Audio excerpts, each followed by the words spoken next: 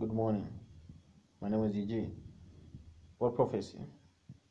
25 December 2018, prophet prophesied that I see a border conflict between Azerbaijan and Armenia. I pray, in Jesus' name we prayed. Amen.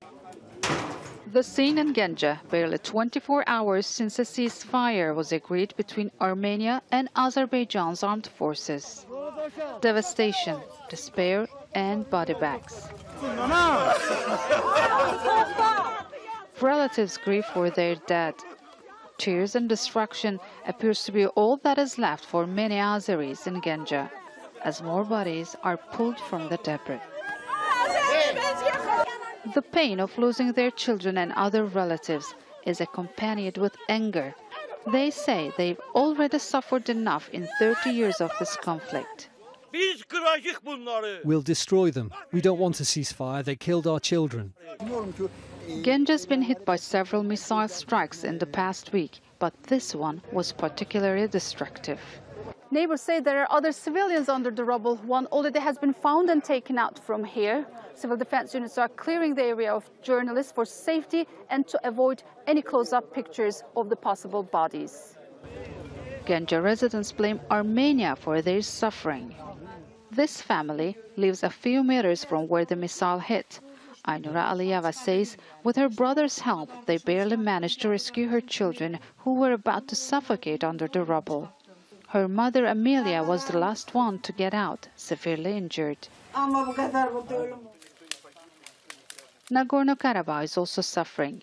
Its main city, Stepanakert, was again under heavy fire overnight, but authorities say it's been calmer on Sunday.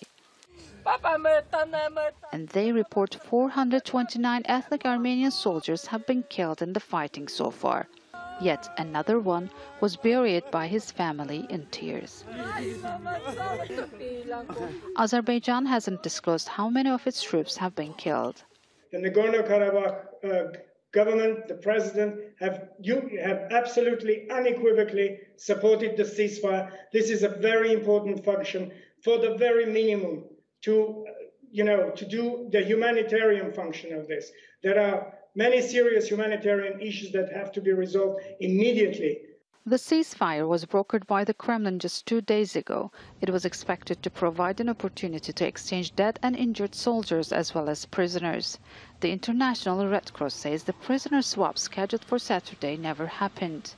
We're actually in regular discussions with the sides about the nature of our involvement. However, for now, the date for the operation to begin is in the hands of the sides. And the International Committee of the Red Cross stands ready to facilitate and support the sides in their humanitarian obligation to release the detainees.